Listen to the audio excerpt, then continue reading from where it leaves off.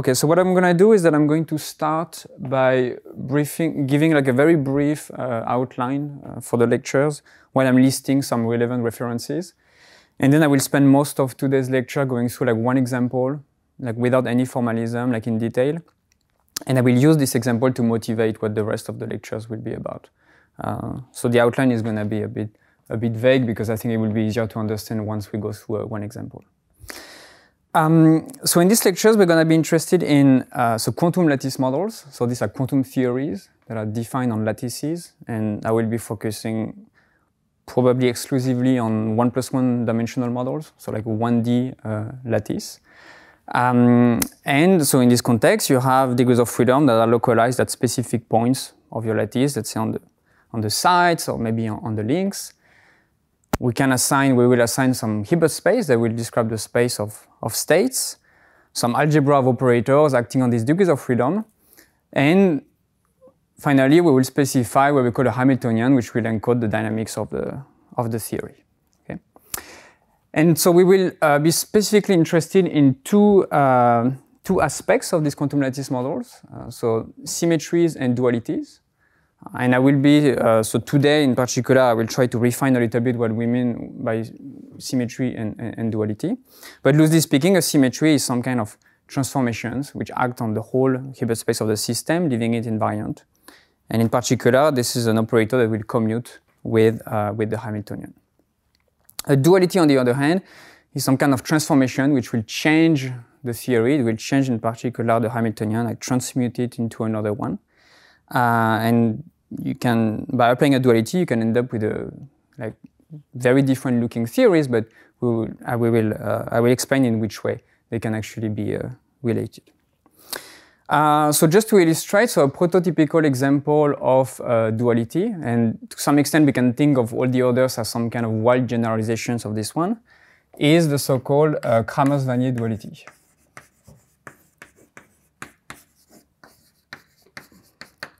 So it was in 1941.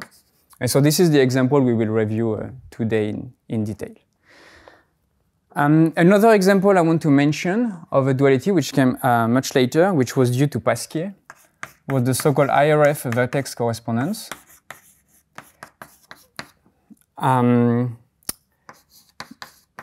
Which has a different flavor. But the formalism employed in order to, so IRF refers to interaction round the face model and vertex model. So it was a correspondence between statistical mechanical models. And the formalism that was employed in this paper is, well, it's a precursor of what we're going to use in these lectures. There was a generalization of this correspondence by Roche.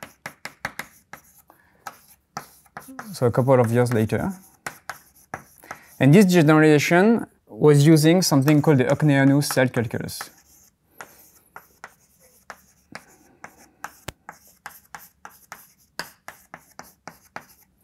So which was developed roughly around the same time by Ockneanu in the 90s.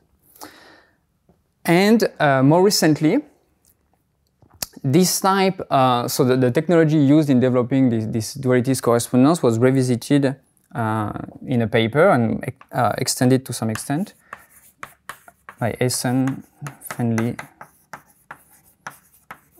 and Monk.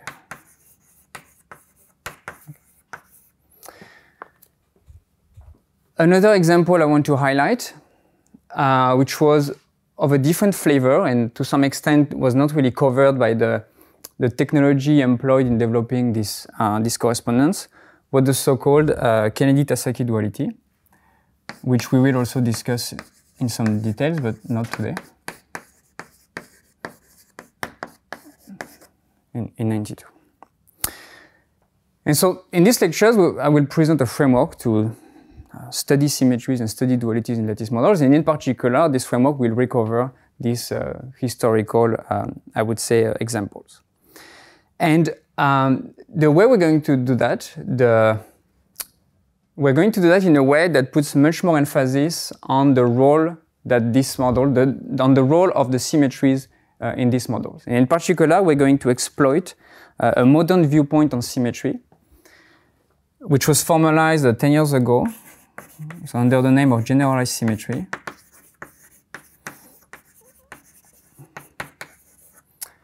So by Gaiotto, Kapustin, Seiberg and Willett in 40. And so loosely speaking, the idea here is to draw a correspondence between the presence of a symmetry in a quantum theory and the existence of topological defects.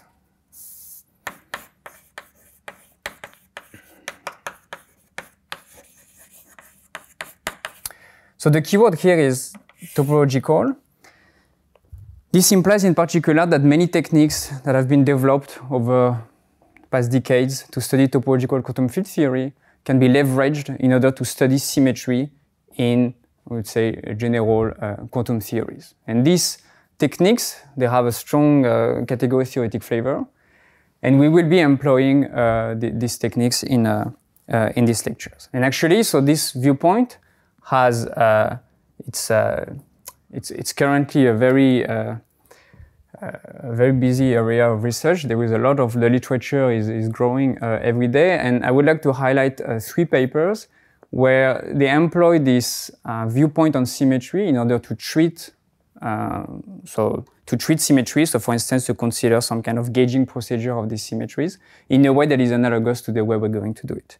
So, as I said, there are hundreds of papers exploiting this correspondence. I'm just going to highlight 3 of them, which are close in spirit to what I'm going to talk about. So there is a paper by Tashikawa and Barwaj.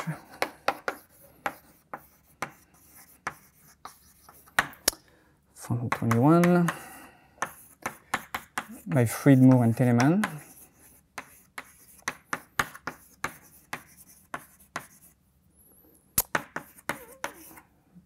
And Gaiotto and Kulp.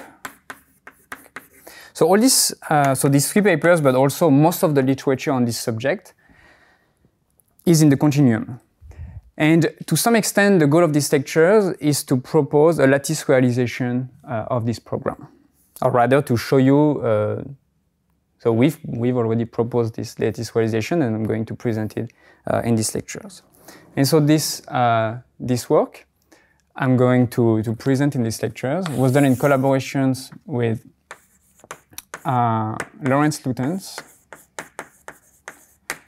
Gerardo Ortiz on 1 paper, and Frank Verstraete. So we have a series of 3 papers published from 21 to 23. And so this is essentially these lectures, it's loosely based on these 3 papers.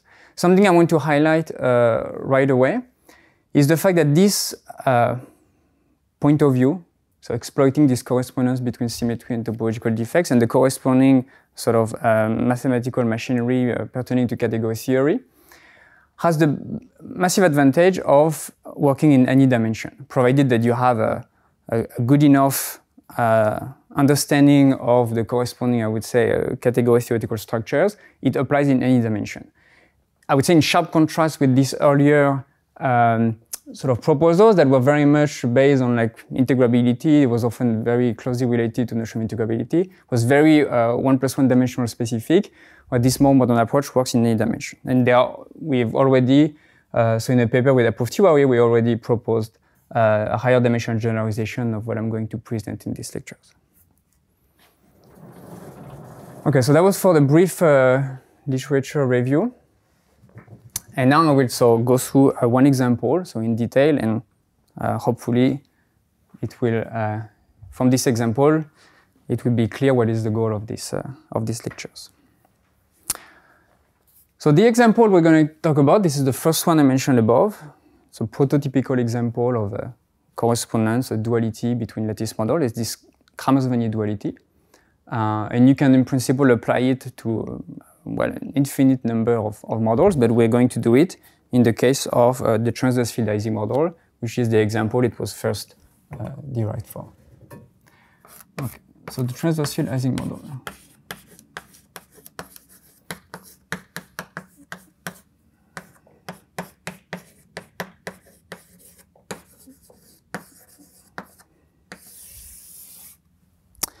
So for now, I'm going to define the model. This is the way it was done historically. I'm going to work on the maybe not so physical setup where we have an infinite, the lattice is an infinite one-dimensional lattice.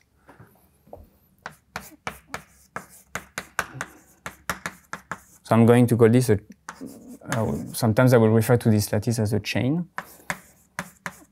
So we have an infinite one-dimensional lattice, okay, it looks like this. We have sites, and I will be labeling the sites with integers.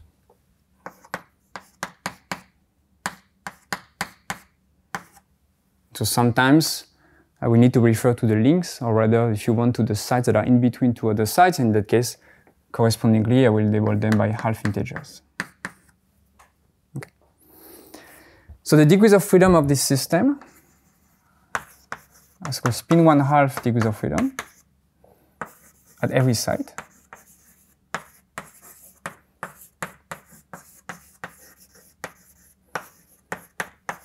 So what it means that the local, we have a local vector space associated with every site, which is just a copy of C2. So everything will be over complex numbers. So the Hilbert space, the total Hilbert space of the system is just a tensor product space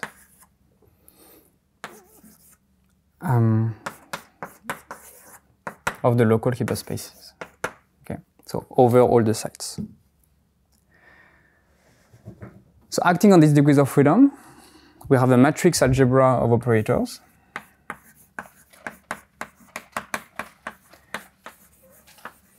Which is generated by Pauli operators.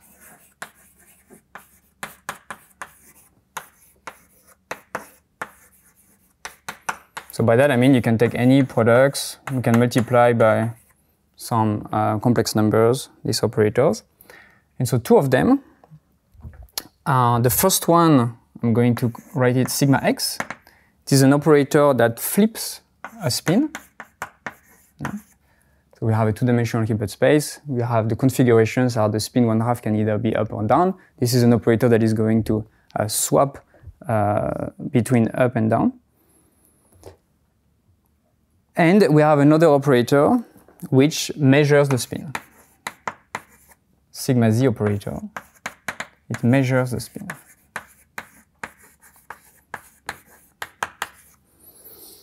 These operators, they satisfy, the defining property is the algebra they satisfy, which is the following one. So first of all, they square, both of them square to the identity. And also they anti-commute.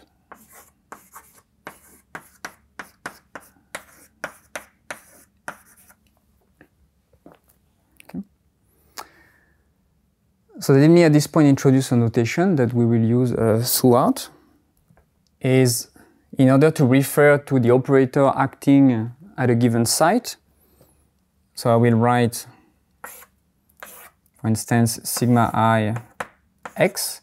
And by that I mean the operator where it's the identity of everywhere, but at the site I where it acts with Pauli x.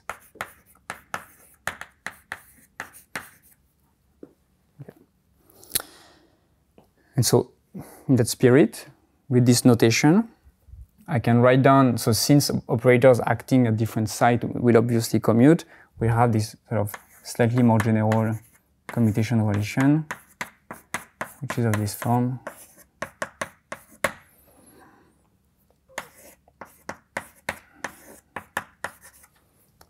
So operators x and z, they will commute if they act on different sites, but if they act at the same sites, then they will anti-commute.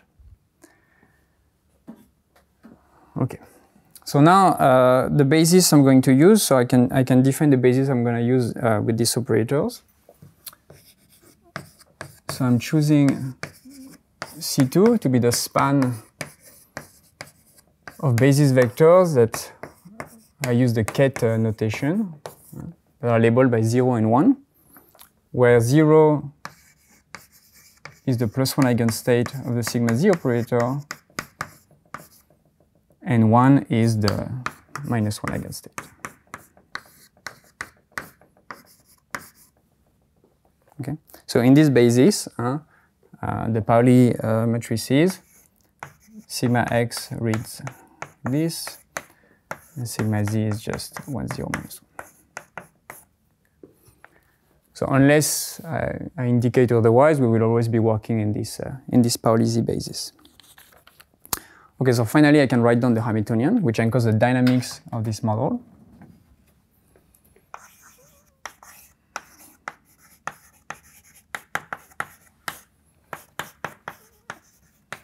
So it's a sum of local operators. Depends on one parameter kappa.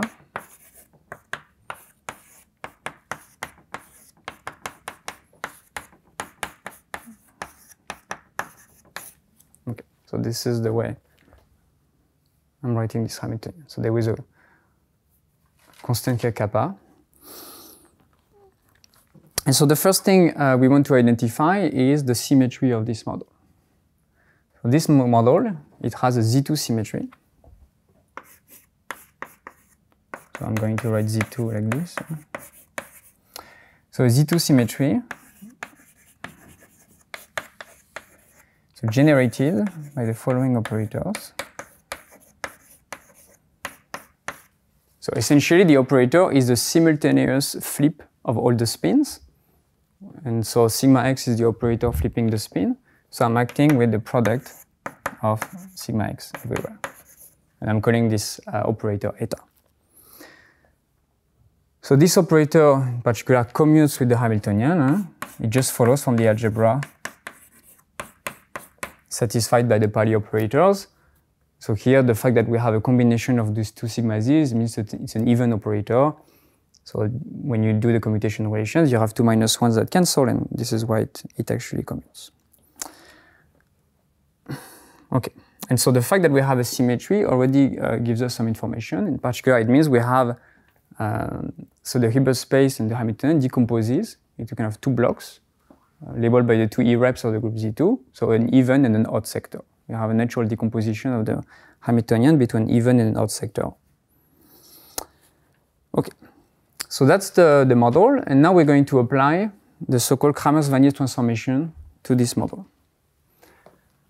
So I'm going to define the Kramers-Vannier transformation in various ways. I'm going to first present it the traditional way, then I will highlight some subtleties, and ultimately I will rederive it from a gauging point of view. Okay, so the Kramers-Vannier transformation.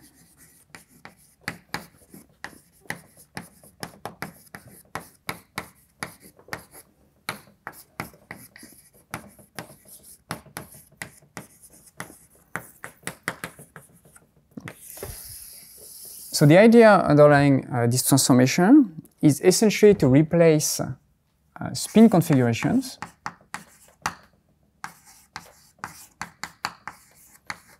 by so-called domain wall configurations.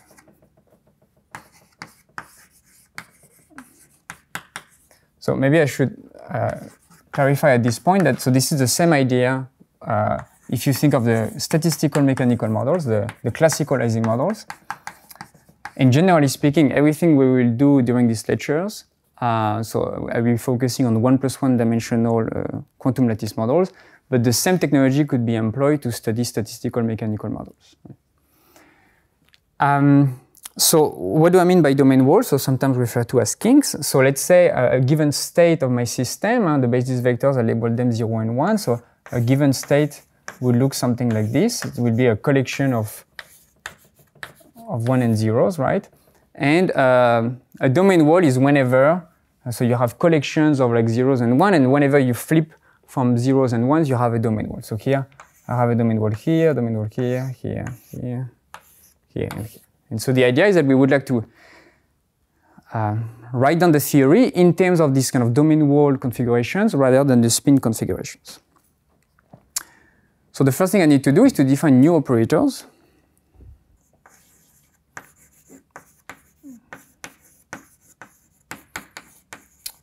So first I need an operator that is going to measure, that measures whether there is a domain wall. In the same spirit that we have an operator measuring whether we have a spin. And this new operator that I'm going to write tau z, which is going to act in between, let's say, site I and I plus 1, so I plus 1/2, I can express it in terms of the original operators.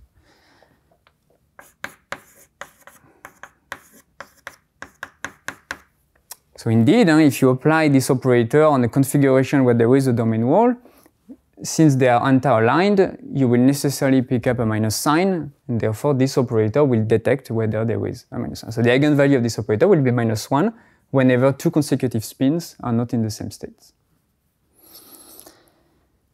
And I also need an operator that will, I will say, toggles domain walls. So whether either create or destroy a domain wall. And this can be expressed as follows, as an infinite product of operators.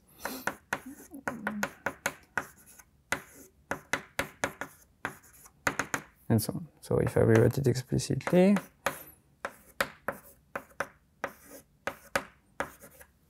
okay. So indeed, the idea is that let's say I have these two spins that are aligned. I want to create a domain wall between them. So I could say, okay, I'm going to flip that spin, then it will create a domain wall. But by flipping that spin, then I'm also creating or destroying a domain wall between these two. So I have to keep going. And since my lattice is infinite, we can write it down like this. Okay, and so crucially, these operators, they satisfy the same algebra as the original spin operator.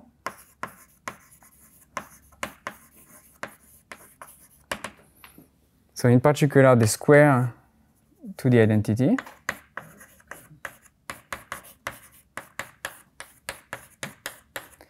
And the anti-commute.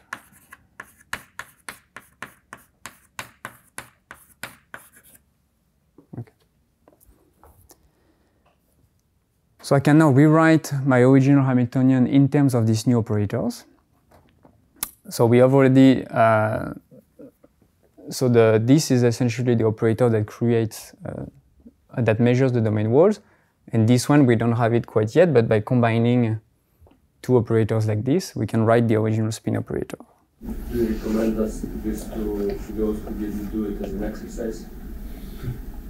I'm not going to do it, yes. No, sure. you can verify for yourself, yes. So let me just write down the resulting Hamiltonian. No, just things which are obvious, fine, but the things which are not obvious, but we should check them. Yeah, for sure. Okay. So this is the original Hamiltonian, which is similar looking. Where essentially we traded the original spin operators for the domain wall operators. And this Hamiltonian, crucially, it has a symmetry, which I'm going to write down with the Pontryagin dual of Z2 for reasons that maybe are not so relevant right now because the group is Z2, but we will consider generalization later. And this is an important aspect. And so this symmetry now is generated by, so the reason why I'm using the Pontryagin dual, you can trace it back to the fact that the symmetry now is generated by the Pauli Z, well, the tau Z operator, well before it was the sigma x's. So I'm going to write it down, this.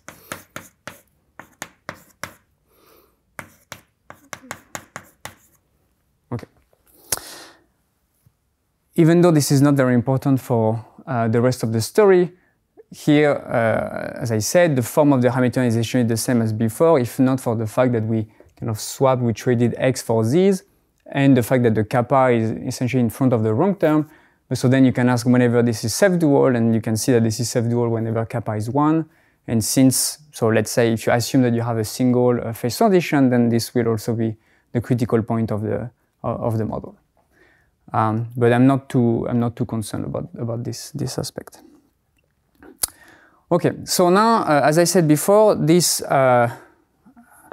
is fine, but this is we're working on infinite chains, which is not physically friendly. You have an infinite dimensional Hilbert space. So there are then two options. So what it means that we want to work with a finite chain, and then there are two options. Either we can work with a finite chain that is open, or we can close it and work with a closed chain. And so I'm going to focus on the closed chain case, but we could address the open chain one using similar techniques. Okay. So now I want to see how does the above derivations work on a closed chain. So I have a closed, so it's a closed 1D lattice with n sides. So capital N is going to be my number of sides. It looks something like this. I have 1, 2, and the last one is n. So closing it means we are identifying the site n plus 1 with the site 1.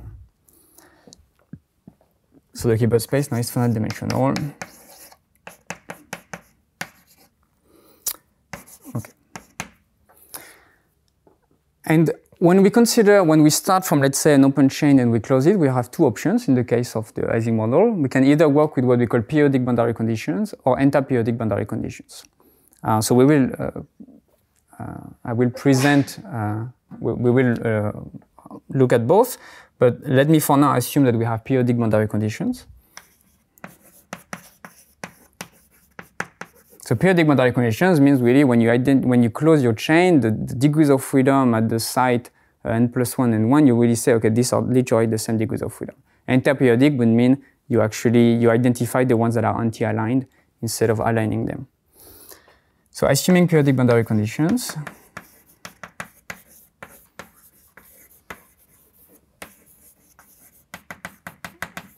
which concretely means, as I said, I'm saying that the spin at the site n plus 1 is literally the same as I'm identifying with the spin at the site 1. And the Hamiltonian then is, in the case of periodic boundary condition, the Hamiltonian has exactly the same form as before. Like this.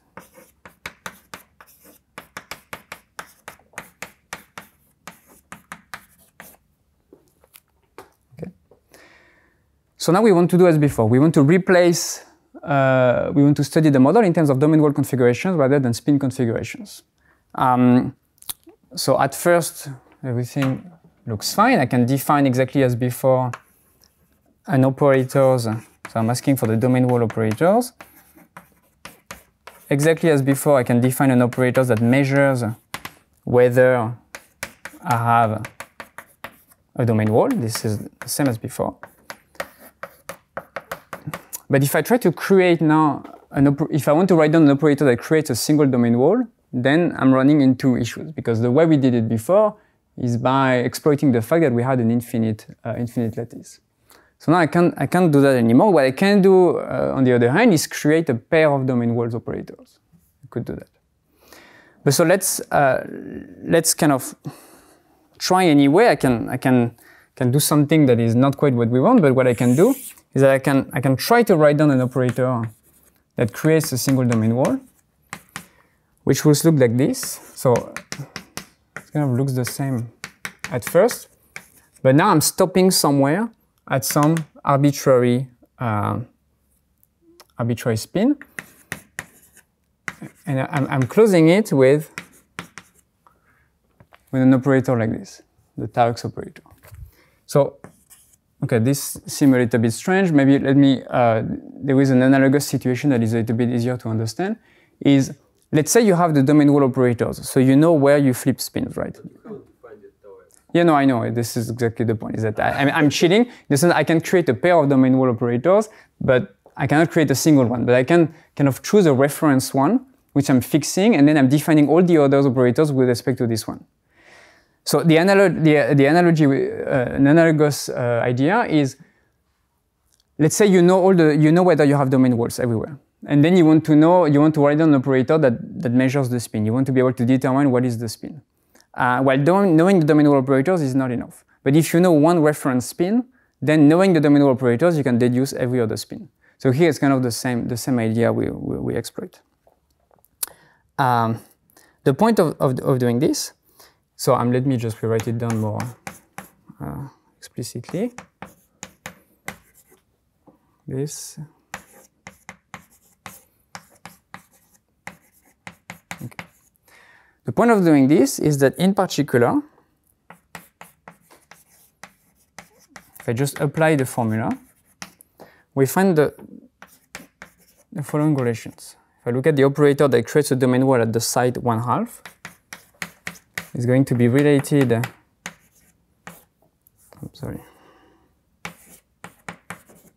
to the one at the site n plus 1/2 in the following way. And this object here was the generator of the symmetry of the initial model. This is the eta I wrote before. So I'm going to rewrite this as follows.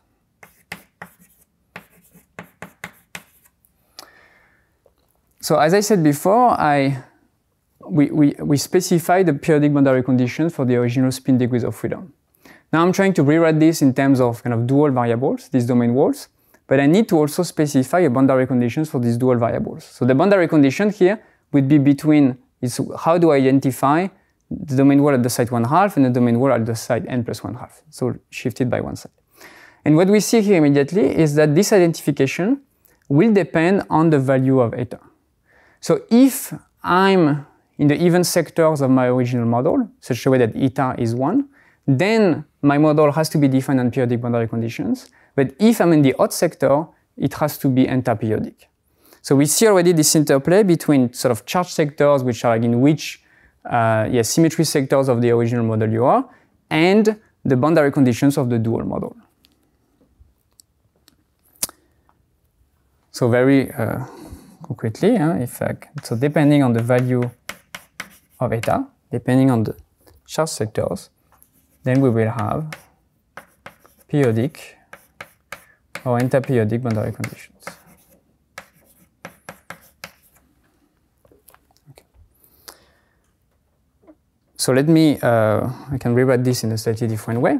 It means that my original model, which is defined with periodic boundary conditions, I will write this with a P.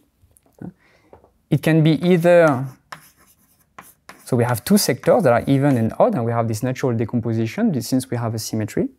And depending on which sectors we are, then the dual model will be either periodic or entaperiodic.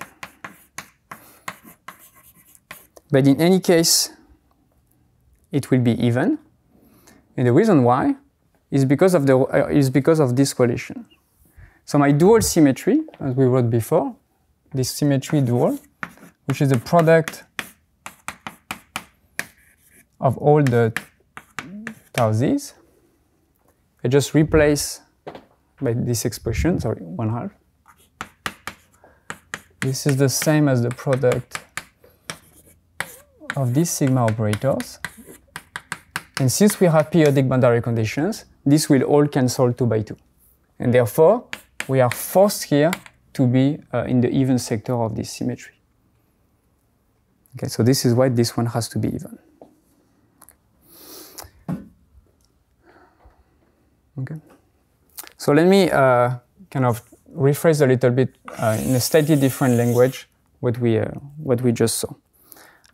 At the end of the day, the Kramers-Vanier duality, it is a map between our original Hilbert space and I can define like a dual Hilbert space, which is isomorphic, but with now the degrees of freedom located at the half integer sites.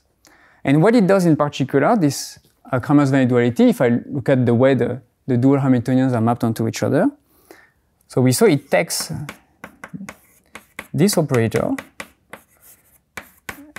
send it to tau z, and it sends this operator.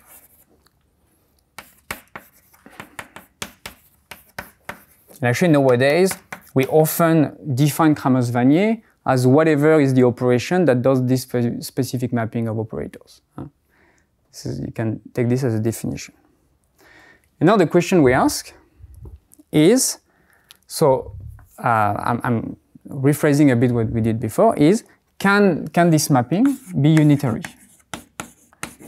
or invertible?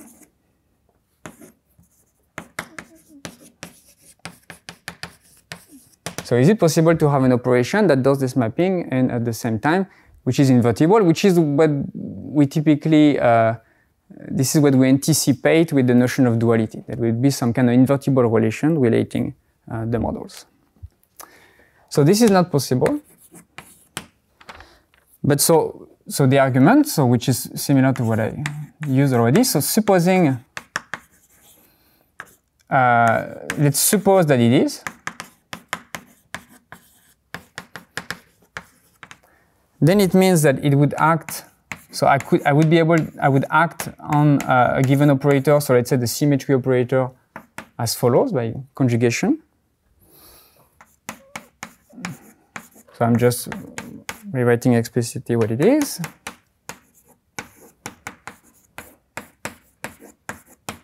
Okay, so it would act in the way I described over here.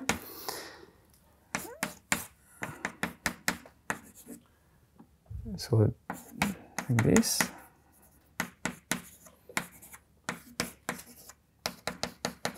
You know, as before, this would cancel 2 by 2. Therefore, this would be the identity. But since I'm assuming this is invertible, then this is supposed to be also what eta is. So this is a contradiction because, well, my symmetry operator is not trivial in particular. It's not supposed to be the identity. So what it means is that this operator cannot be invertible. And similarly, as we already saw, if I do that for the dual symmetry, I have exactly the same. Exactly the same contradiction. But this contradiction also gives us kind of the solution, which is that if I'm restricting, so here I'm assuming when I should clarify, when I write this mapping, since it's valid for all the i's, I'm assuming that I have periodic boundary conditions on either side. Otherwise, I would have to modify at some point the mapping. So here I'm assuming periodic boundary conditions. I see that this cannot be invertible because it actually sort of projects onto the even sectors. And so this also gives us a solution, which is that if we restrict to the even sectors of the respective symmetry on either side, then it is actually unitary. So we do recover, we do have a unitary mapping, which is what we would expect from a duality. But so at first it seems that this is only by restricting to even sectors. But the derivations we did before also give us the solution. We see that in order to access the other sectors, the odd sectors, we need to also allow for antiperiodic boundary conditions. Okay, so at the end of the day, what we have, so this was one, as I said, one unitary mapping restricting to the even sectors, but we can get actually 4 of them by accommodating antiperiodic boundary conditions. So we have the following 4 mappings.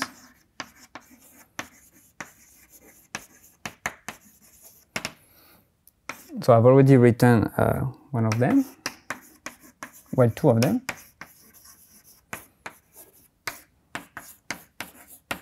So AP is antiperiodic. And conversely, we have this.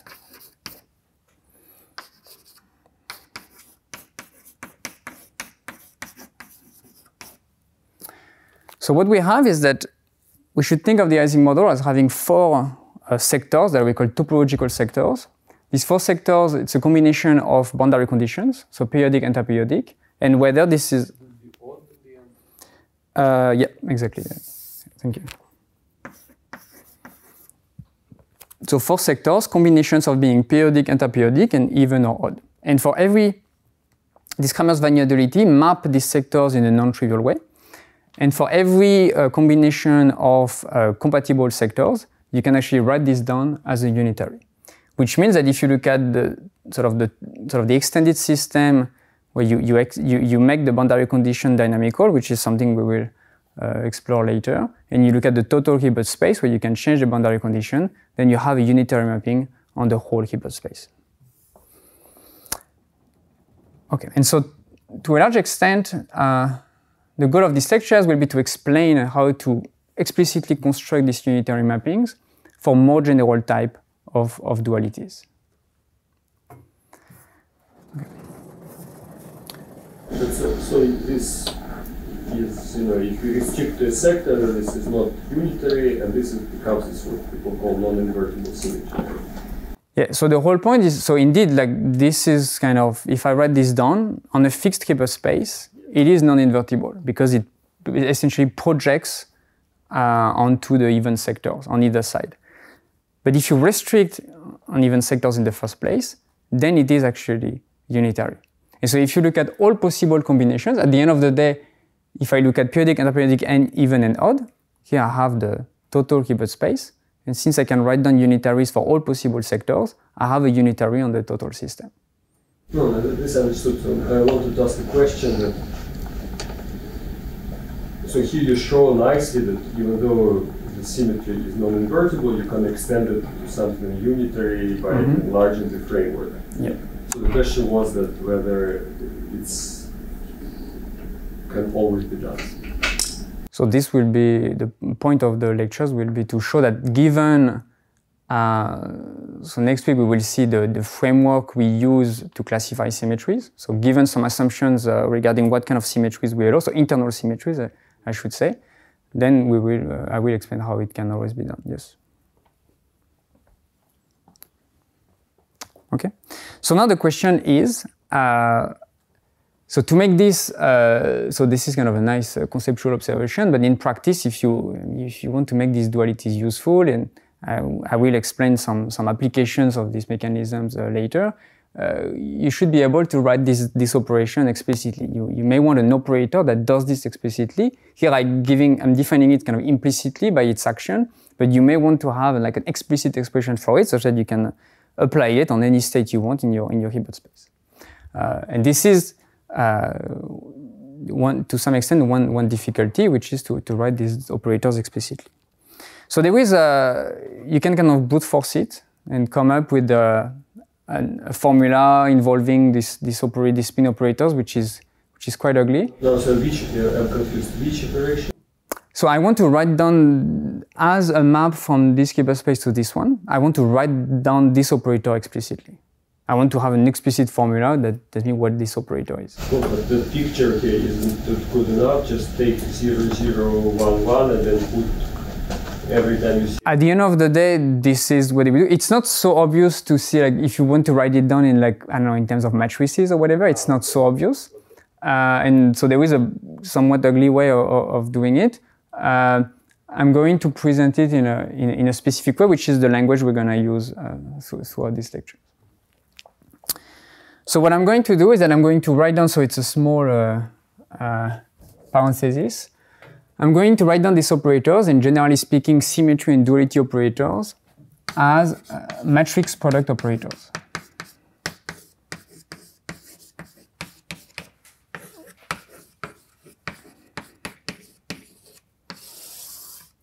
So shorthand is MPO. Okay. So what are these? So these matrix product operators constitute a special class of so-called tensor networks.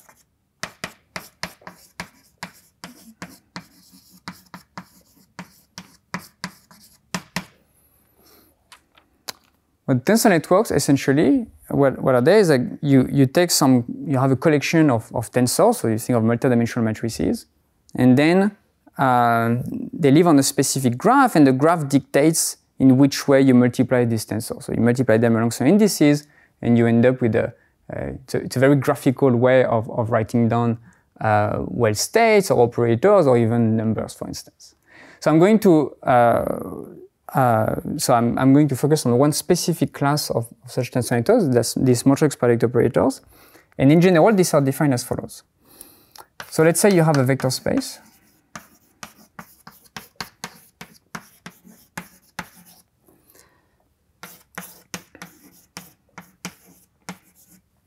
Okay, so I have a d-dimensional, so I have a local Hilbert space which is d-dimensional, and then I take n copies of this vector space. And then I'm considering on this vector space a collection of matrices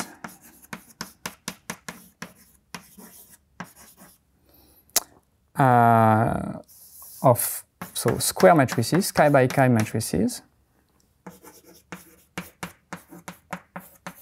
which are indexed by two labels, J and K, and they both run from 1 to D.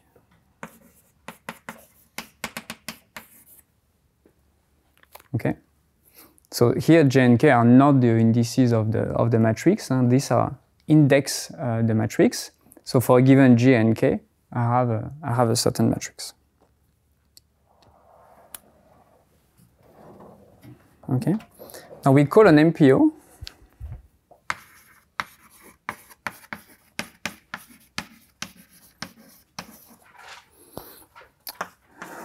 So an operator from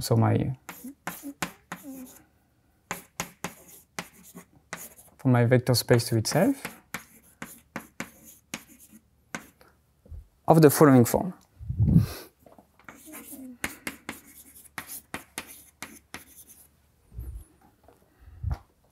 So let me write it down and then try to explain a little bit what it means.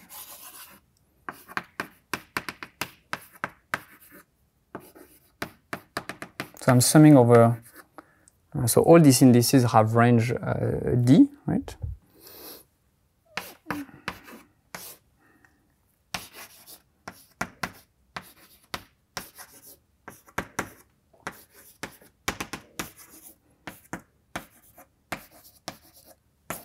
Okay, so I have a trace of matrices. And here I have the operator part.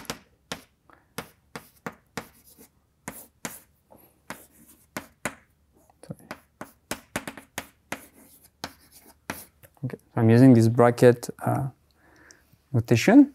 So this on its own represents an operator, and this operator is weighted by some coefficient, which is given by the trace of all these matrices, and I sum over all possible configurations of J and K. Yeah. Is there a continuum space analog of these things? Are they the defect operators I'm used to? Or? So there is. So you're asking like whether I can take some continuum limit of this, and this would give me the symmetry operators. So it's a bit. So there is a continuous version of this indeed. It is not so easy to actually relate them, to take the continuum limit of one to take the other. I suppose, I mean, this is one question we have, which we haven't really tried to address. But I could imagine that, yes, generally speaking, the topological defects, you could write them down as some continuous version of the MPOs. But it's not so easy in practice especially to go from the lattice to the continuum. Yeah. But at this point, it could be any operator, it doesn't have to be symmetry. Oh yeah, this is completely generic. Hamiltonian itself. Yeah, exactly. No. This, I mean, indeed, there is no relation a priori between this and symmetry defects, or it would just so happen that the symmetry operators can be nicely written down in this language. But this language is not specific to symmetries. Yeah. I mean, the only reason I was asking is like you're going from one Hilbert space to another, and the only other things I know that do this in a continuum Ising are just the defects. I see, yeah. So this will actually provide us also the. So right now I'm going to write actually the duality operators like this. Symmetries being a special type of duality in a way. Okay. So now, so this is, as you can see, it's a formula that is not so easy to grasp. So even though I haven't chosen specifically the M's yet, I mean, it is not so easy to understand how these operators act. But there is a nice graphical calculus or graphical depiction of these operators that we will employ as much as possible.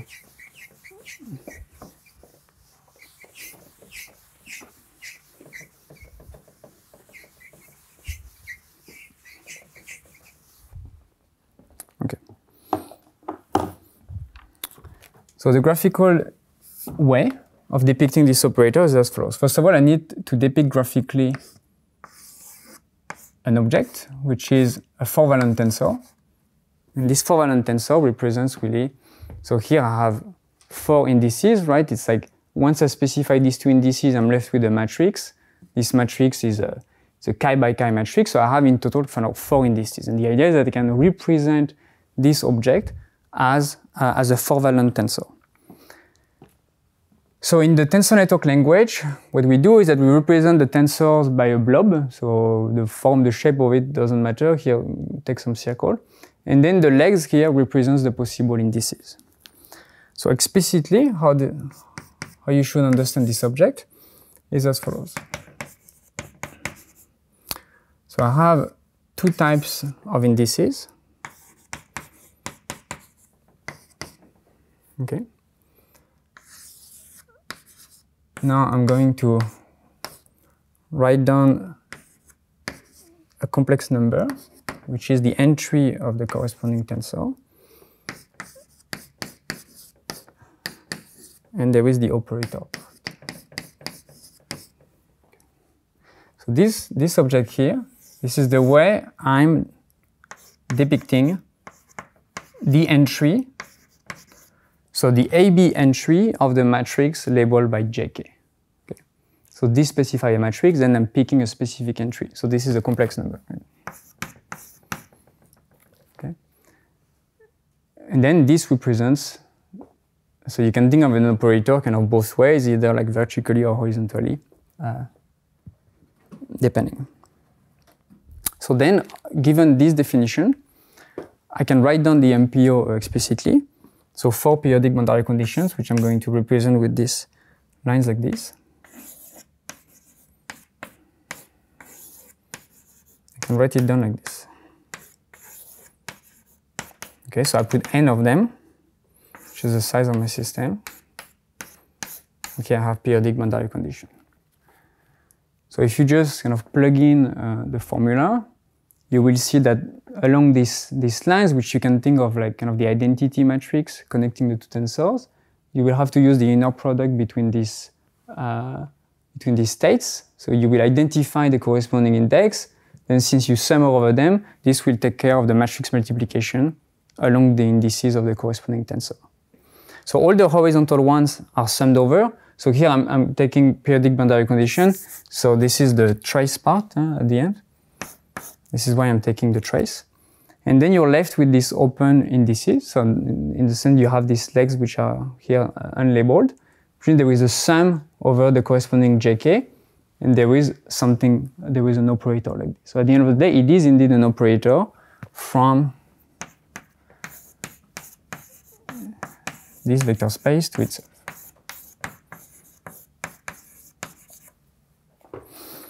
Well, AB and GK are different in this case. Yes, in general. So in the tensor network literature, we usually refer to the vertical ones as sort of the physical, it's called bonds or like physical degrees of freedom, because these are really the ones that correspond to the physical hyperspace. These horizontal ones, these are often referred to as virtual ones, in the sense that they don't really have a physical interpretation typically. And these can be indeed in different, they can have different range, and they are different on different vector spaces. Okay, so I think maybe we can take a break now, and then I will explain how we can use that language in order to write down explicitly the Kramers-Vanni operators. So I could write down a formula for the M that is going to give us the duality, the Kramers-Vanni duality operator.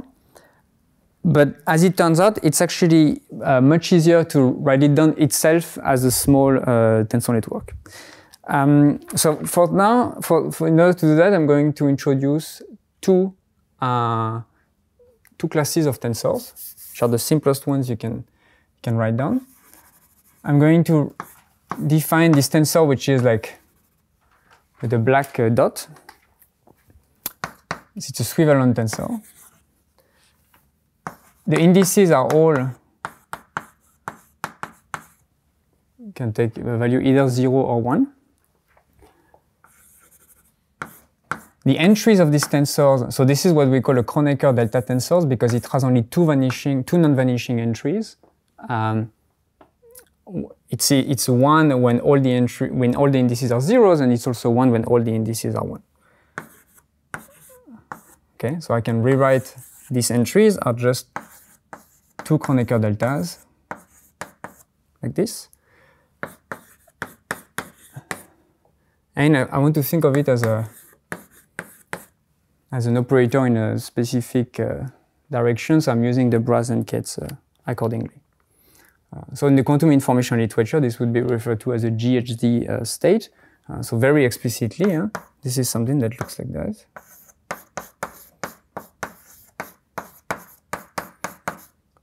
Oh, sorry.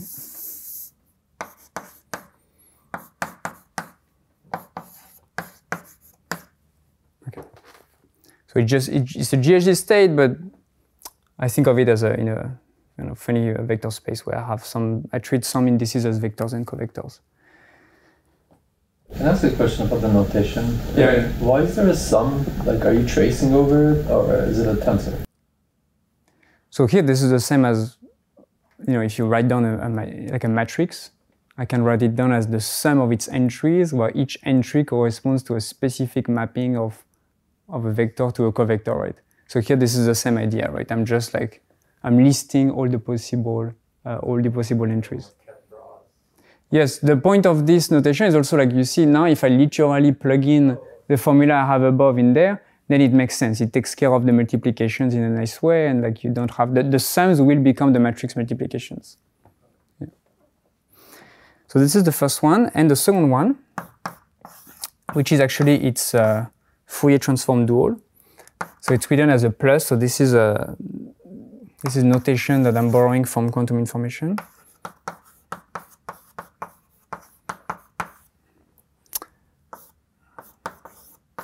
So this one is non-vanishing whenever the sum of the indices is 0 modulo 2.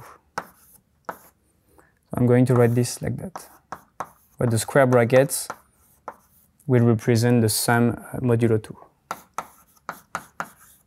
You can also think of it as just the multiplication in the group Z2, which this is what we will do eventually. And these, yeah, okay. So now using these two tensors, I can write down explicitly my M and then the duality operator. So the M on its own, it looks like this. It's the following combination.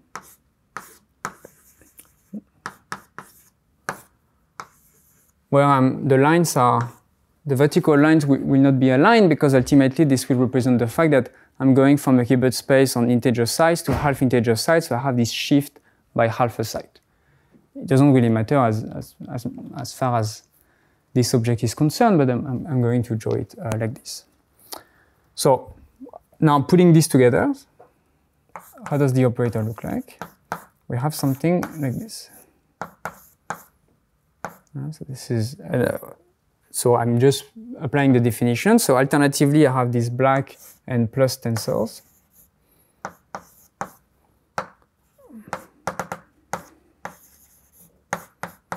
Okay, and still, I'm working with periodic boundary conditions.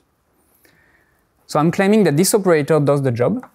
This is the operator that does the mapping we wrote down before. And this follows from two properties. Well, two collections of properties, which are kind of symmetry properties of these tensors. So the first one is this one. If I multiply along all the indices with sigma x operator, I'm leaving the tensor invariant. So why is that? This is only non-vanishing when all the indices are equal, either 0 or 1. The sigma x operator effectively swap between 0 and 1. So if I have a non-vanishing entry, swapping all of them will still give me, it will give me the other non-vanishing entry. So it's fine, it will be 1 anyway. And if they are not equal, when this is going to be 0 in any case. In the same spirit, I have symmetry properties involving the sigma z operators. So I have 3 of them. I can take any two indices and I have a symmetry with respect to them.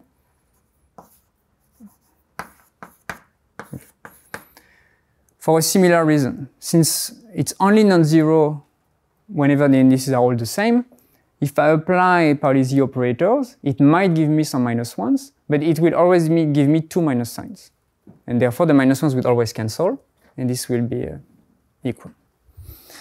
And the plus tensor, as I said, because it's the Fourier transform dual actually of the other one, it satisfies the same properties but with the Pauli Z operators.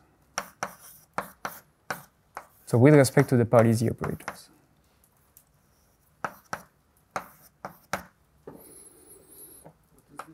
Transform dual, how did you... Yeah. So if I write down, so the Fourier transform of Z2, of the group Z2, is performed by this Hadamard matrix, which satisfies the following property. H sigma x gives me sigma z. So this tensor is actually this tensor where I apply the Fourier transform on all the legs, this Hadamard matrix. So from this formula, you can immediately deduce all this.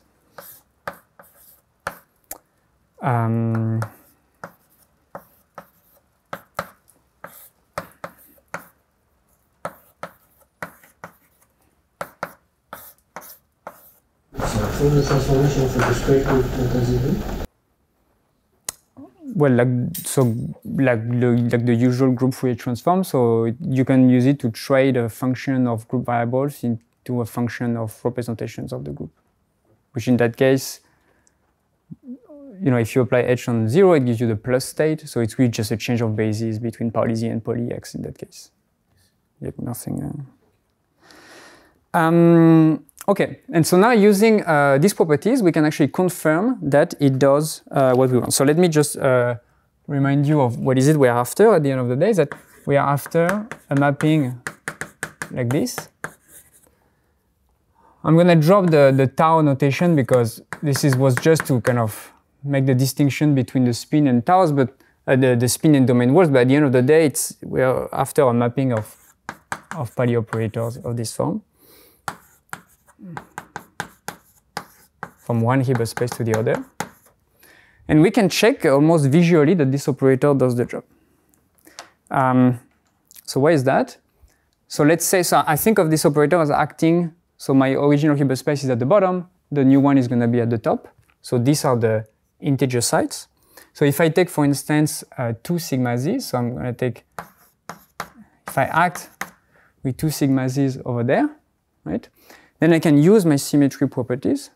So in particular, I can sort of get rid of this, bring them over here, right? So I'm using so I'm using this, the combination of this and these properties. And then I'm using this one. So I can remove them from here and bring it over here. So ultimately, we have this mapping from 2 sigma z's on one side, on the integer side, to 1 sigma z on the half integer side. By duality, exactly the same will happen for the x. So if I take, let me just add one side over here.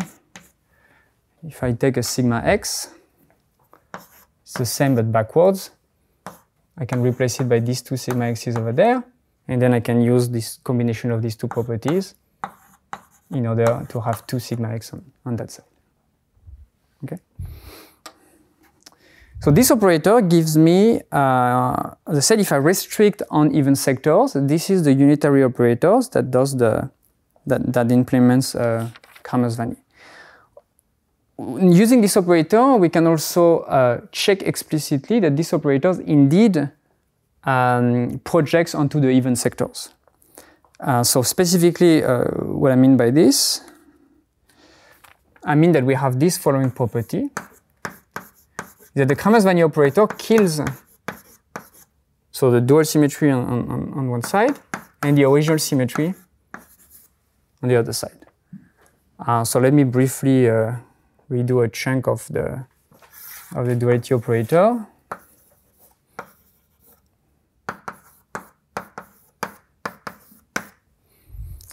So this you can verify it explicitly, exactly as before. So let's say on the the dual symmetry, which was with respect to the Pauli, I don't remember, the Pauli Z's. So if I take a product of Pauli Z's on that side, so you act on all the sides, then I can use the same property. So I remove them from here, I bring them down there, and so on. And then they will all cancel 2 by 2 using the property, using the property of this last property there, of the black tensor. So you can do this similarly with the Pauli X on the other side. So it annihilates the symmetries, or rather it's kind of absorbs the symmetry, and this is it's just another way of saying that it projects onto the even sector on both sides. So they cancel yet acting on the black tensor. Yet another way to see it is that, let's say I have indices here, my spin is ABC. What you see is that on the other side, the state over here is going to be A plus B, so modulo 2, B plus C, and so on. So you get a very specific state where the sum of the corresponding 0 and 1 is always going to be 0. This is another way of saying that you have to be in the even sector. So we get a specific configurations.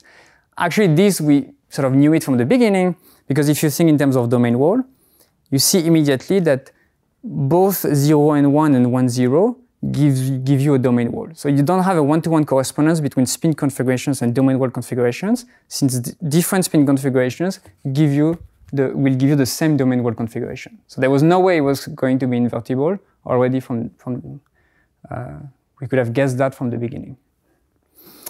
Okay, so now, so this is one operator. Now let me write down the other 3, and there is an equally compact way of doing that. So I'm just going to add something to my operator.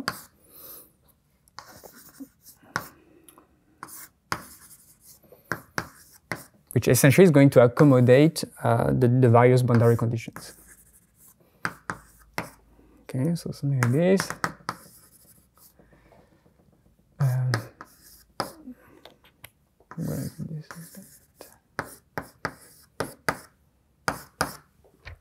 Okay, so here I'm thinking of the kind of boundary condition taking place over here. So by that I mean that this is the site n, this is the site 1, so this is the site n plus 1/2, and this is the site 1/2. Okay, so this is where I chose the boundary condition to be. It doesn't really matter, it's arbitrary, but I chose it to be here.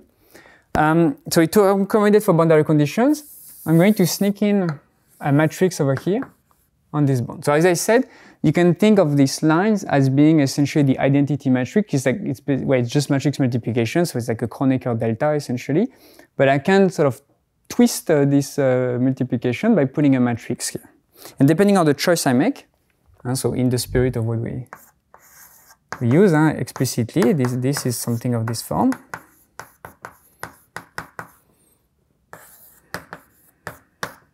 So this represents just the matrix entry, and then I can think of it as an operator like that. So depending, I'm looking for 4 different operators for the corresponding mapping of sectors, and this will correspond to 4 different choices of B. So let me write down these 4 choices. So to go from even to even, so this is the case we've done. We did above, so this is just B is the identity, so I'm not modifying anything. So but where is the trace taken? The trace is taken right after B, right? It doesn't, you can take the trace pretty much where, so here the trace I'm taking it, I mean it doesn't really matter, right? I could rotate everything, the trace is a rotational variable. The site 1 appears on. Yeah, maybe indeed there was site 1 should have been here, but I wanted to put the boundary condition not on the edge actually, so that it's easier to visualize. Yeah. Okay, so then the second one. So I'm just giving you the solution, and then I will explain one of them, why this is the case.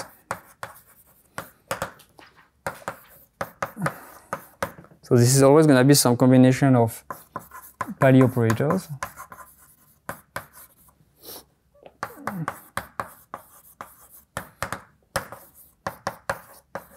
Okay, and the last one, from entaperiodic odd to entaperiodic odd. going to be the product. Sigma z and sigma x. Okay. So let's just do one example. So for instance, let's do, I don't know, this one, from entaperiodic even to periodic odd. So my operator, I'm just redrawing some of it.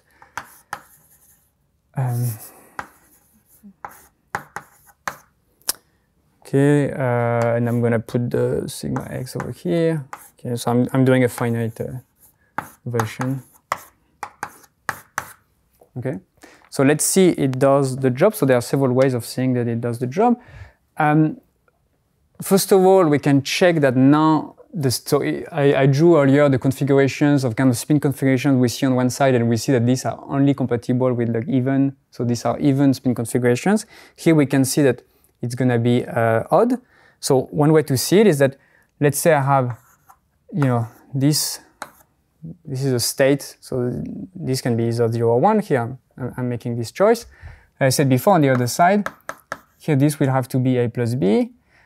This one, so how does that work? Since it's a delta tensor here, it has to be c everywhere. This has to be b everywhere. But here this sigma x, well, it's going to swap the c. So actually here I have c plus 1 modulo 2. And so here it's going to become b plus c plus 1 modulo 2. But here this one is going to be a plus c. So now we see that the sum actually of these indices, now it's always going to be odd, because they will always cancel 2 by 2, but there is this spurious 1. So this is indeed compatible with having the odd sector. What we can check as well is that so I'm claiming that this is the operator that maps entaperiodic boundary condition to periodic boundary condition. So this has also to take care of this. So entaperiodic boundary condition, I don't actually remember if I wrote down the Hamiltonian explicitly, but we said that it corresponds to identify, instead of saying that sigma z n plus 1 was sigma 1, it's going to be sigma 1z. It will be like a minus 1. It's like we twist before identifying them. So if I take here entaperiodic boundary conditions, I have sigma z with a minus 1 on one side. Okay. Then I use my rules that I have like above. So this sigma z, I can remove it here. This one, sorry, I can put it there. And then here I have to use the anti-commutation relation between sigma z and sigma x. So it's going to produce a minus 1, which will cancel the one I have over here.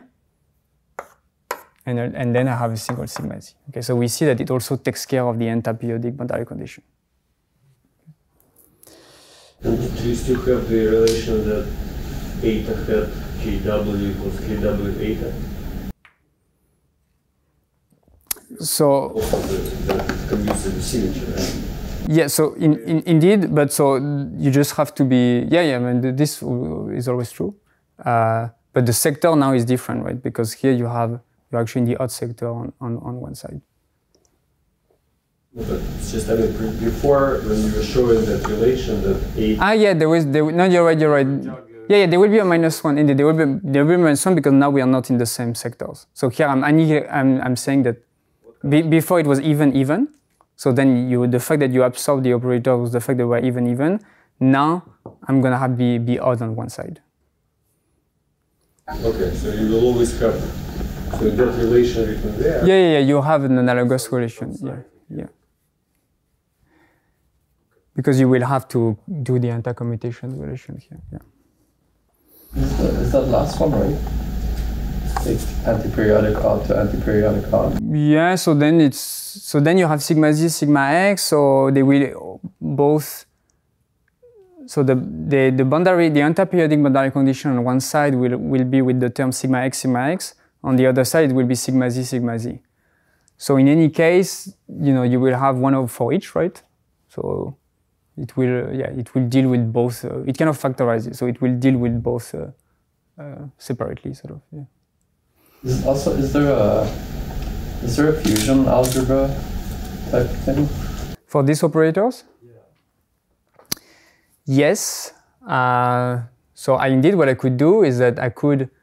So as I said, my operator is not quite invertible, but I can consider the opposite operator. I can stack both of them. And what you see is that then it literally just gives you the projector onto the even sector, right? And this is related to the fact that, at the critical point, you have kind of an emergent, the Kramers-Vannier self-duality becomes sort of a symmetry, but it's actually more subtle than this. Like, strictly speaking, you don't quite have on the lattice the Ising, the Ising operators. They don't quite give you a symmetry because you have some subtleties relating to some shift by half a site. Another question. You never talked about shift operators on this lattice. Is that something that's worth playing with? Usually, like, that's the thing that commutes your Hamiltonian and so on. Yeah, I mean, so you can define a translation operator, which needs to be, which has to be kind of twisted when you have different boundary conditions. So this is something we will, not exactly in that language, but when I define more generally these twisted boundary conditions, the fact that these are twisted by topological operators will imply that you can sort of shift your boundary condition from one side to the other. So we will kind of implicitly define this twisted translation operator. So what happens if I start from, say, periodic odd and apply this operator with B equals identity? So the point, well, so it depends a bit on so if you fix really, so as I said, ultimately you want to think of this boundary condition as being like kind of dynamical degrees of freedom. So then you take like the total Hilbert space, and then these maps, you can promote them to like one big operator, which always is unitary, right? So the point is that if you don't have the right operator for the right combination of sectors, but it's just gonna give you 0, right? Because my operator, for instance, this operator, in particular, it is a projector onto the even sector on both sides. So if you start from something that you know is in the odd sector, then it's just gonna give you 0, right? Yeah.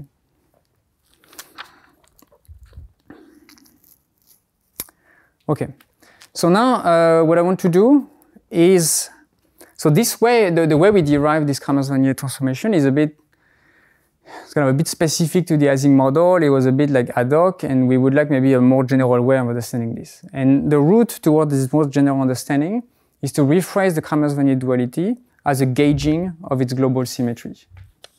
So I'm going to redo some of the derivations we did earlier, but from the point of view of gauging the symmetry.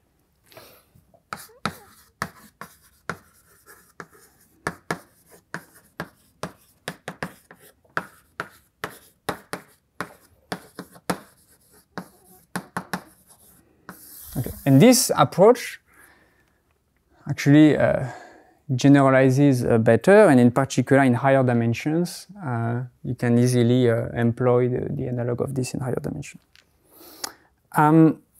Okay, so the Hamiltonian, so I'm going to write the initial Hilbert space that we had. I'm going to think of it as a kind of a matter Hilbert space. So it's the same Hilbert space like before, but I want to think of the initial degrees of freedom as matter degrees of freedom. And so the Hamiltonian, let me just reproduce it quickly here. So for periodic boundary condition, what's this one?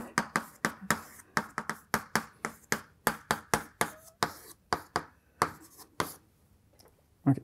And the symmetry, more importantly, the symmetry was with respect to the Pauli X operator. So I want to gauge that symmetry. So what it means I want to make this symmetry local. So here the symmetry acts on all the degrees of freedom at once. I would like to be able to have a theory that is invariant when I sort of act only on one side instead. And so the way to do that, so it's like a several step process. The first step consists in adding new spin 1/2 degrees of freedom, which you can think of it as a gauge field, on the edges, on the other links. Yeah? So the half integer sites, if you want. So now I have a new Hilbert space, like a total Hilbert space, which is a tensor product of my initial matter Hilbert space, and what I will call the gauge Hilbert space. So this gauge Hilbert space is just tensor product on the half integer sites.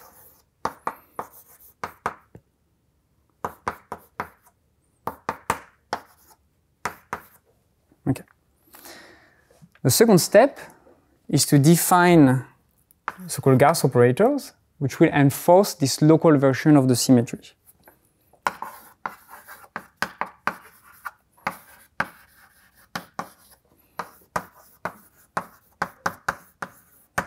So how does it look like?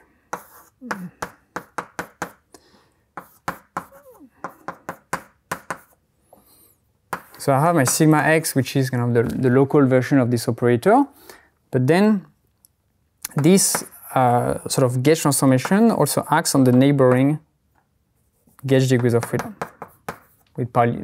So I'm using again this tau x to make the distinction clearer, just saying that this local version acts simultaneously on a matter degrees of freedom and the neighboring gauge degrees of freedom.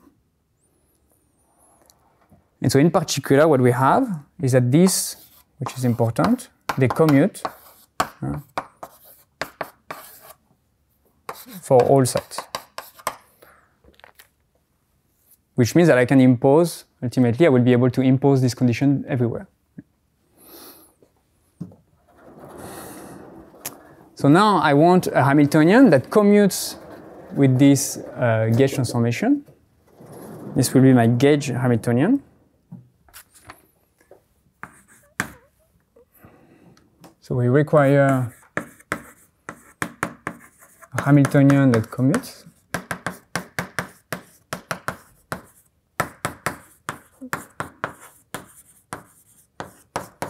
With all the GIs. Okay. And this is done by this procedure which is called the minimal coupling. So the idea here is to modify the original Hamiltonian in a way that is as minimal as possible, so you just add what you need in order for the original Hamiltonian to commute with these Gauss operators. It can be formulated in a more precise way, but for today it will be enough to stick to this heuristic. So I'm calling this resulting Hamiltonian the gauge Hamiltonian, and it looks like that.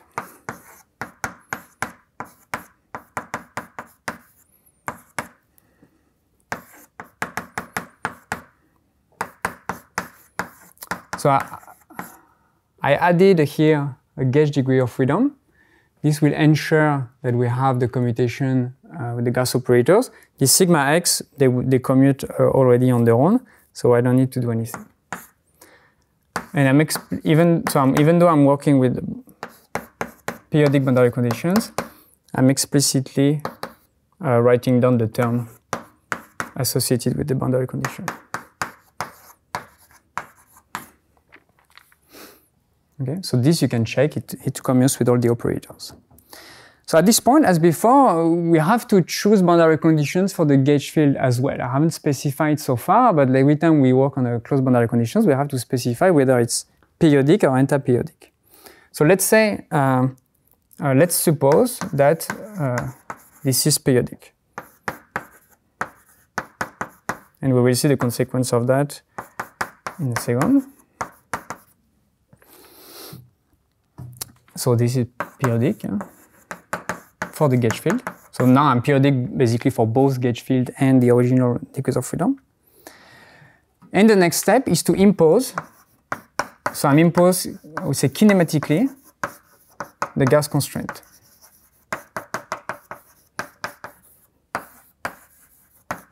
What it means is that I'm only considering, so I'm defining a new Hilbert space, which I'm going called physical. And you assume that tau n plus 1 z equals tau 1 half z. So for the so ultimately the boundary condition.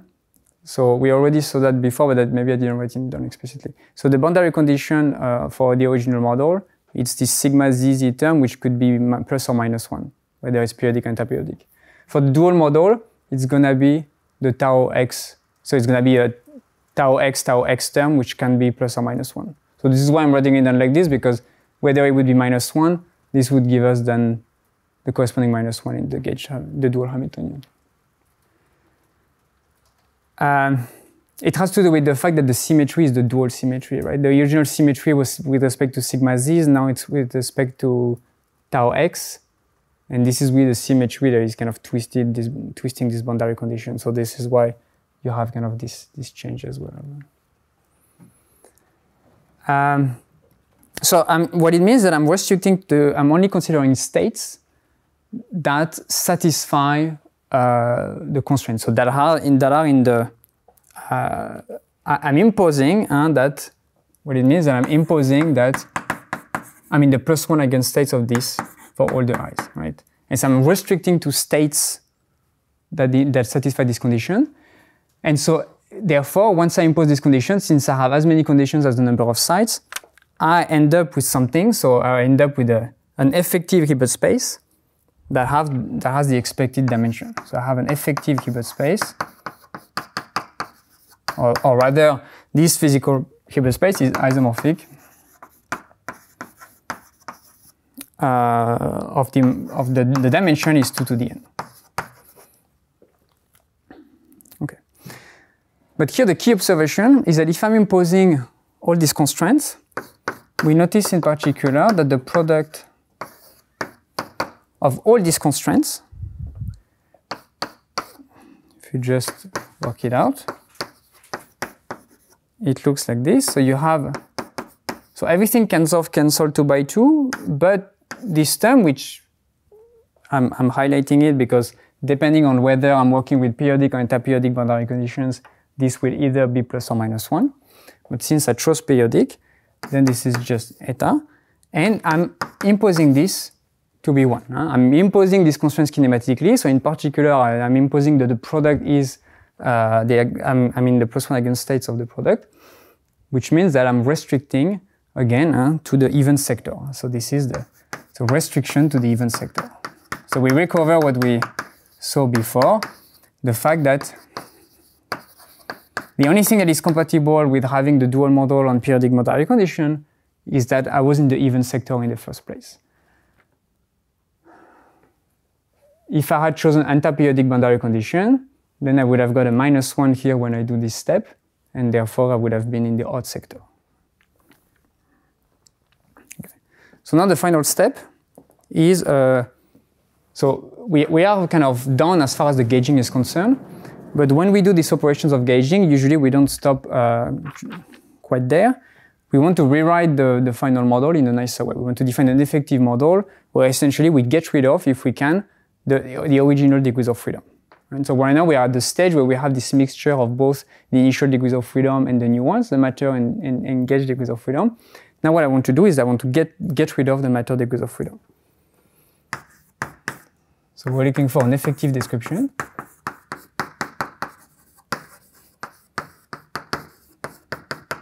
You might also want to get rid of the gauge degrees of freedom. But I just put them, right? So I want to go from a pure matter theory to a pure gauge theory, in the spirit of the Kramers-Vanier. I thought you want to show that this gauged model. I want to show that if I write down an effective description for this gauge model, I end up with the dual, the Kramers-Vanier dual of the original model. But this is useless unless you show that your gauged model is actually equivalent to the original model. So this is, so at this point, you want to show that this gauged model can be. Indeed, at this point, it's not completely obvious. It's not completely obvious that when you gauge a model, you will end up with something that is related. Okay, but it will. So it's not obvious from this procedure, but we will recover the dual model we derived before. We've already established the fact that there was a unitary mapping between the two. And more generally, we will see later that all these gauging procedures, the model you get by doing this gauging procedure and going from not necessarily a pure matter to pure gauge field, but doing this process of gauging and then getting rid of as much degrees of freedom you can, we will always be able to actually write down a unitary mapping in the same way we did the Kramers-Vanier. But I agree, from this purely gauging procedure, it's not immediately obvious. What makes it obvious is the fact that in fine, once I have, okay, this is my original Hamiltonian, this is the new one, I see the mapping I've done, I can actually write down a unitary operator that does that. In a way here, graphically, you can think of this as you sort of kind of insert your initial gauge degrees of freedom, and then kind of I'm tracing away the matter one, and you can kind of reconstruct, we are basically reconstructing this lattice operator from this gauging procedure.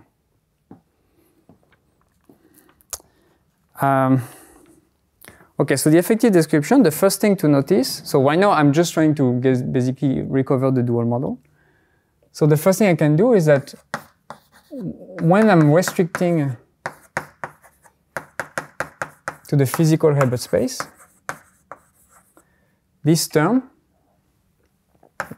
is equal to the one we have in the original Hamiltonian, which is just, we have just this sigma x term. So when restricting to the Hilbert space, we have this equality. And this is just because the Gauss, this is the definition of the Gauss constraint, which let me just show them. If you just look at the Gauss constraint, if you force this to be 1, it gives you an equality of operators. And then what we can do is that we can define what we call a unitary map, which is going to disentangle the matter degrees of freedom and the matter degrees of freedom. I'm going to give its expression, but I will leave to an exercise to compute how it actually acts. So I'm introducing this operation which I write C sigma x. So this is what we call a controlled gate in the quantum information literature. I will just give its definition. So it's an operator that acts on two sides, actually. So here both an integer side and a half integer side. And in general, the way it's defined, so the action on this operator on the side I and j. Oh, sorry. It looks like this. So it takes a state and it acts sometimes with a sigma x operator or sometimes with the identity, depending on the state at the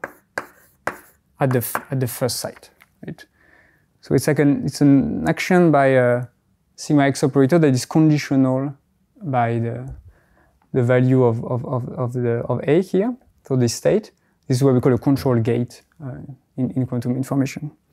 And you can show that, so it is a unitary operator, you can convince yourself of that. And you can show that if you, so let me write it down there, that if I apply, so first of all, if I apply to this on, what does this sigma j x to the power a, so a is equal to 0, 1? So sigma jx is the party x acting at side j. Yeah. And a, so here this is why it's kind of a, Is it just the power? because a, yeah, it's a is either 0 or 1, so I really think of it as to the power of 0 or 1. Okay. Yeah. This is, yeah. And so I can check that the commutation relation, so the way this operator acts on the Gauss operator is as follows. And so therefore, since I'm imposing kinematically these guys to be satisfied, then it means after I've done this mapping, it means I'm basically projecting all my matter degrees of freedom. I force them to be in one specific state, so they kind of become classical, and I can forget about them, because they're all forced to be in the +1 eigenstate of this operator. So in that case, it's a case where we can get rid of actually all the matter degrees of freedom. And similarly, if I act on this state, so the state that is in the gauge Hamiltonian, the first part of the gauge Hamiltonian, I get something like this, which is so compatible with the fact that we can get rid of all the matter degrees of freedom. And so ultimately, I found a dual Hamiltonian, which is, okay, it's just the dual, the Kramers-Vannier dual, which I will rewrite one more time.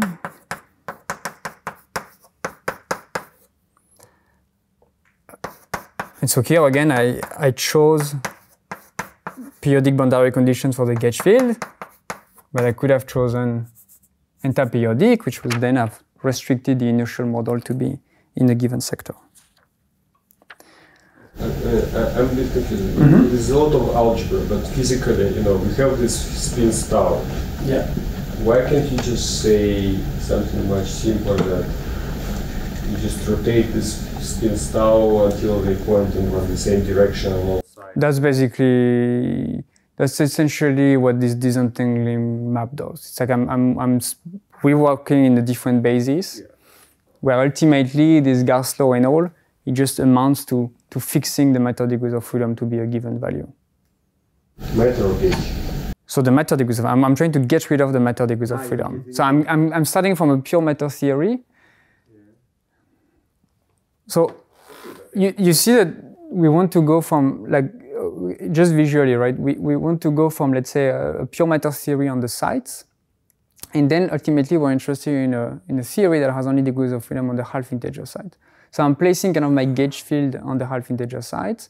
I'm resolving all the Gar's laws, which allows me to kind of trace away the initial matter degrees of freedom, and I'm only left with a theory that is on the half integer sides. Okay, good, but why can't you also perform the opposite operation, which is to set all the gauge field going in one direction? Wouldn't you then recover the original model? Yeah, you could do that, but I don't want to do that. I want to go an explicit way to demonstrate that actually the two models are equivalent. I mean, that's how. Yeah.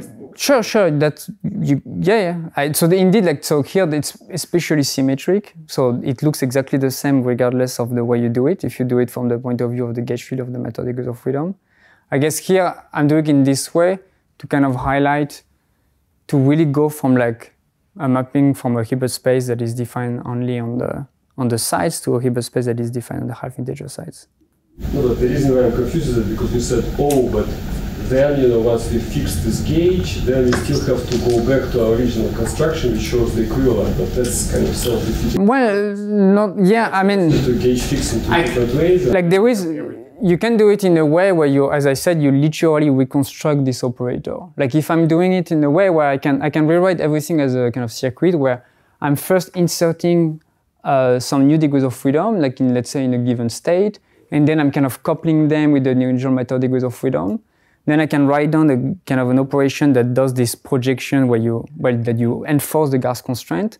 And you can, there is a way to actually recreate these operators more systematically from the procedure I described. I'm kind of relying on the fact that we've already established the fact that there was a unitary mapping. I'm just trying to remotivate in different, but if I had just done the gauging, then indeed I would have, try to prove explicitly from this gauging procedure that this was unitary. Okay, so that's it for the Ising model. Maybe just like in a. I didn't understand the steps here. You apply the symmetry map to the Hamiltonian and you get. Yeah, so ultimately, indeed, ultimately I apply this disentangling map to the gauge Hamiltonian, and I call this the resulting Hamiltonian.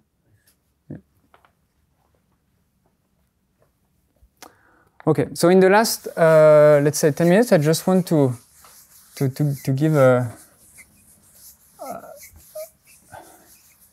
feel for what we're going to do in the next lecture. So to some extent, we are going to consider, the remaining lectures will be about considering, I would say, more or less arbitrary lattice models that have given symmetry structures. Yeah. Before we move on from the example, what role did the coupling constant play in the story? None, because I'm not particularly interested in, I would say, I'm not particularly trying to rewrite the dual Hamiltonian in terms of the original one for a different coupling constant, which would be relevant if you try to identify some self-dual point or whatever. Here, I'm not particularly interested in this. But indeed, you can see that, if I take the dual Hamiltonian, if I had done a change of basis, so if I had swapped tau z for tau x, it would be exactly the same Hamiltonian as the initial one, if not for the fact that the kappa is in front of the wrong term. So then you can. So since the kappa seems to be in front of the wrong terms, should I think of the ratio between the two coefficients as? Yeah. So then usually what you do is that you factor out the kappa. So then you get exactly. So if not for this prefactor, you get exactly the original Hamiltonian, but with the coupling being 1 over kappa instead of kappa. This is the strong weak duality, and then you see that the safe dual point has to be when it's 1, basically, when they match. Right? Okay, so I'm not going to do it today, but so more generally, what will be the goal of these lectures will be to write down lattice models. So in the spirit of the Ising model, you can think of it as some generalization of the Ising model, which will have a more exotic type of symmetries. So I will consider a very general class of symmetries, and one way to motivate sort of the need for this more general class of symmetries is that what I could do is that I could define a finite group version of the Ising model. Like right now, I write down the Ising model in a way where, okay, it has a Z2 symmetry, and I can ask for what is like a very similar looking Hamiltonian that would now have a symmetry with respect to any finite group. And if you do exactly the same procedure, so in the case of the finite group generalization, I will briefly sketch it next time. So in the case of a finite group generalization, what we will find is that we start from a Hamiltonian, which will be G symmetric. So it will have it will commute with operators labeled by group elements in G, like exactly in the same way as for the Ising model, they are labeled by, you can think of them labeled by group elements of Z2. In the dual model, we'll have what we call a rep G symmetry. So this is something that is kind of familiar from a gauging procedure, actually, is that if you start from a theory that has an ordinary, I would say ordinary invertible symmetry with respect to a group, the dual model has what we call a rep G symmetry in the sense that the Hamiltonian will commute with operators that are not labeled by group elements, but they are labeled by irreducible representation of the group. So we got a taste for that in the fact that at some point I said that I think of the dual symmetry of the Ising model as being the Pontryagin dual of Z2. Because I had this trade-off I went from like a symmetry in terms of sigma x and in terms of sigma z, and these are like Fourier transform of each other. You have something analogous when you have a non-abelian group. But now, so what replaces really the Pontryagin dual is the fact that I have symmetry operators that will be labeled by really irreducible representation of my group. These symmetries will be non-invertible. This is something we will discuss next time. And this invites us to consider a more general class of symmetries that would accommodate both this type of symmetry and this at the same time. And using this framework, we'll be able to essentially redo what we did today, which is to do some kind of generalized gauging procedure, end up with a model that can look very different from the initial one, and see that when you actually look at all the possible sectors, you can write this operation as a unitary operation. And ultimately, I will talk about how this can be useful to numerically simulate symmetric phases of matter. And I think I will stop here for today. Thank you.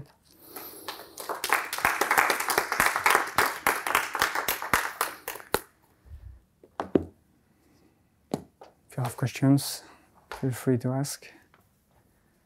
Is it essential that the group is finite? So yes and no. So in the sense that at the end of the day, I'm going to work within the framework of fusion categories. So this will come with all kinds of finiteness conditions. So then, if it was not finite, it wouldn't fit within the framework I'm going to describe. And many results I'm going to use rely on the fact that I do have a fusion category. It doesn't mean that I'm not going to talk about Hamiltonians that have a continuous symmetry. And I will illustrate some demonstrations with like Heisenberg models that have like an SO3 symmetry, and that's fine. It's just that in that case, I will be looking at a duality that only involves some finite subgroup, but it doesn't mean I cannot talk about models that have a continuous symmetry. Morally, we can just sort of naively generalize what we do to the case of a continuous group. It's not really on rigorous footing, and there are certain aspects that don't quite work out. So it's like, for now, I would say, yes, we restrict to finite group.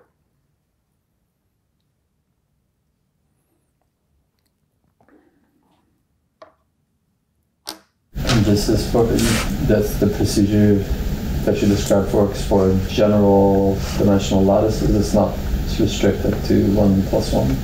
No. So as I said before, so I would say, as long as you have a good grasp on the corresponding mathematical structures, so this would be like some higher fusion categories in higher dimension, then you can employ exactly the same approach. Where this kind of dualities then becomes quite more exotic, because like if you take some, let's say, 2-dimensional version of this, you would go from what we call like the 0-form G symmetry to a 1-form rep G symmetry. So you trade also dimensions kind of when you do this gauging in higher dimensions. So is there some analog of this procedure of finding the dual?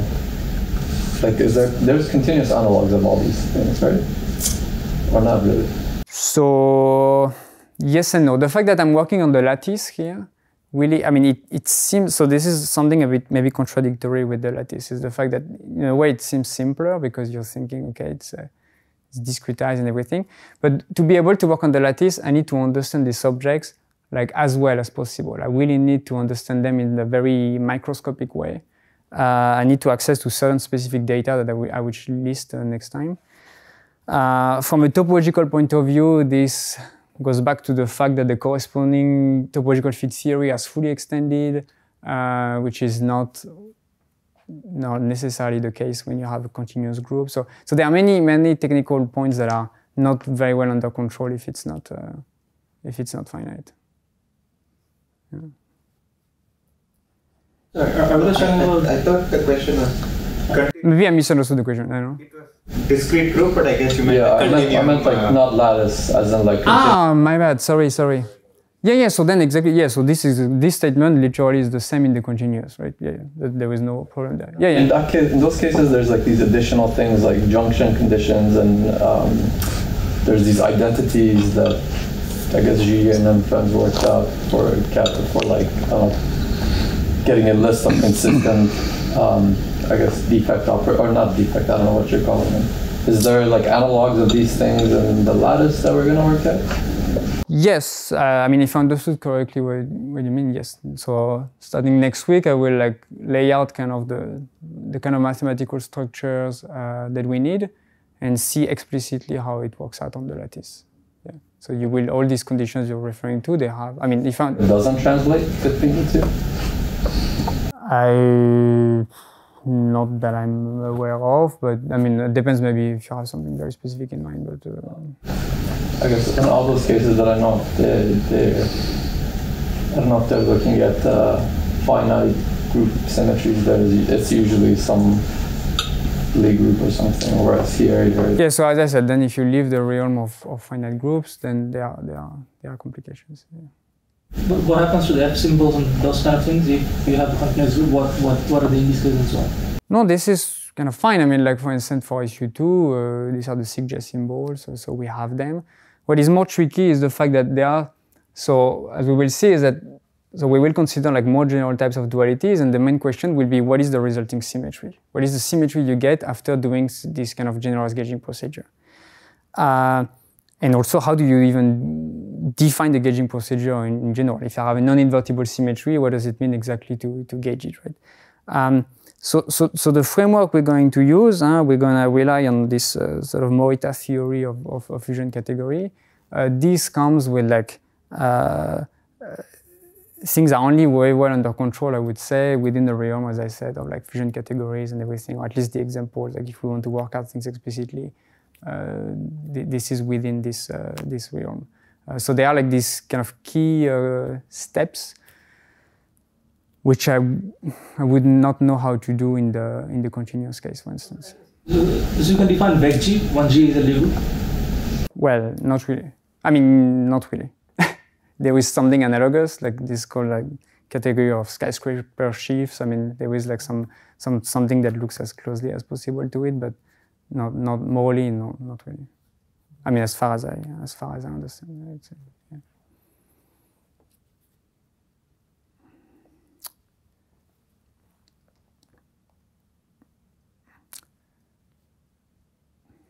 If there are no more questions, I mean, feel free to. You're dismissed.